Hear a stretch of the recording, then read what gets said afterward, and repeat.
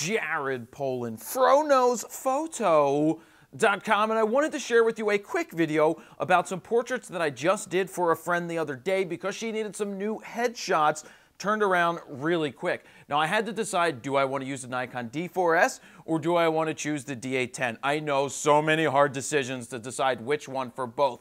As much as I love my D4s, I just wanted the resolution. I just wanted the sharpness of the D810, so I went with the D810. I used the 70-200 2.8 VR2, and I used the 300mm Nikon 2.8 VR2. Yes, it's the VR2. It's the latest one. I purchased it refurb over the holidays because they had a great deal running, so I purchased that, and I wanted to actually use it for the headshots here. So I'm going to run through the images and give you some thoughts from time to time when I turn back here, but let's take a look at these images. So it was pretty simple setup. I had the triangle of fury. We'll call it the triangle of fury setup, and as you can see, I will show you a little issue that I noticed right away, but didn't do anything about because I didn't want to at the time.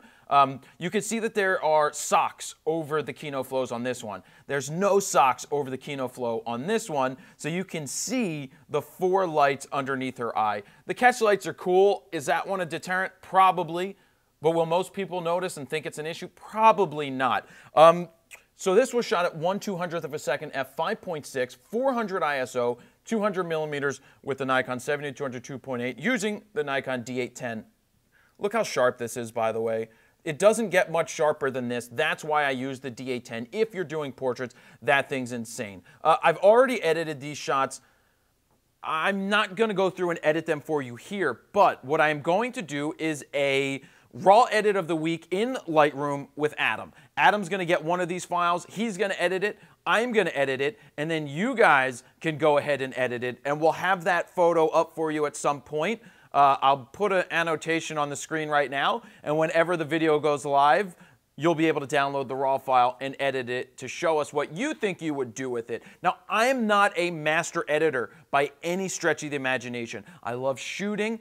And I like editing when it comes to the photojournalistic style photos.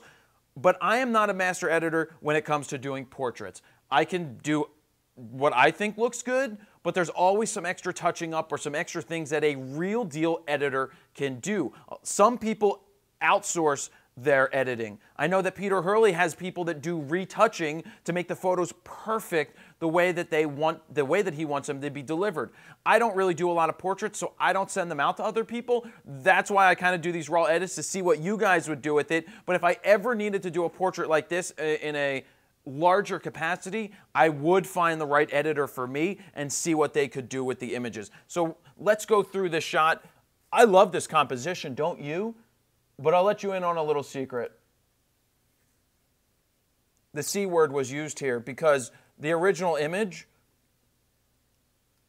composed like this, let me just actually get it the whole size, composed like this is off. Too much dead space here. Learn from this. Yes, it was cropped. It was cropped because I wanted to give her the right photo and didn't want the crappy shot out there. And yes, there, you see it? It happened for that one. Whatever. Terrible composition. Didn't have another shot that was better in composition-wise, so that's why I went ahead and had to do that. So boom, because that is a better composition. Learn from that. I will learn from that. I don't know why I did that composition. I didn't do a good job there. It's an okay photo. I don't mind the editing, actually, personally. Why is there banding in the background? It's probably banding just from my screen. Yeah, when you zoom in, it's perfectly fine. She liked this image. This was actually her favorite. Not really my personal favorite, but whatever. It's up to her to choose what she wants to choose.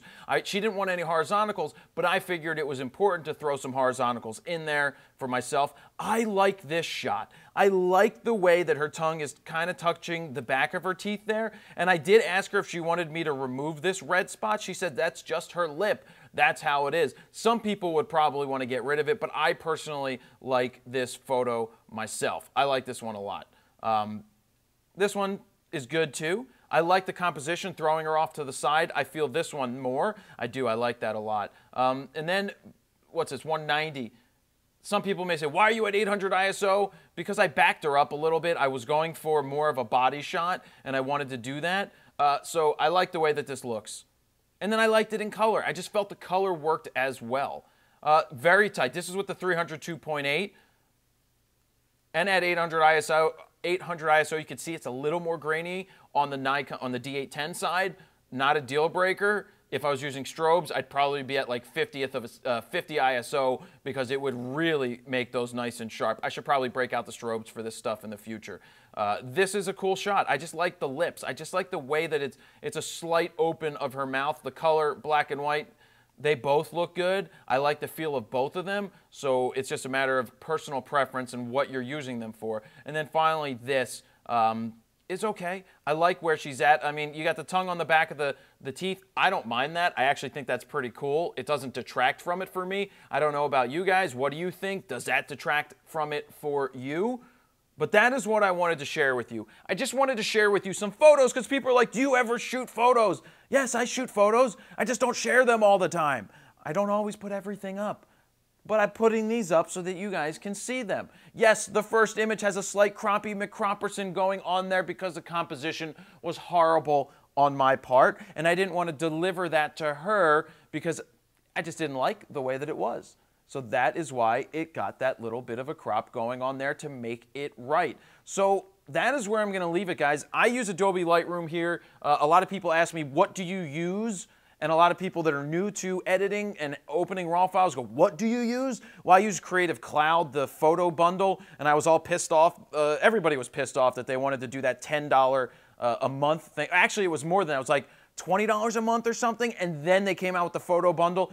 I can accept $10 a month to get Photoshop and Lightroom because I was never going to buy Photoshop for $600, and I don't go in there that much.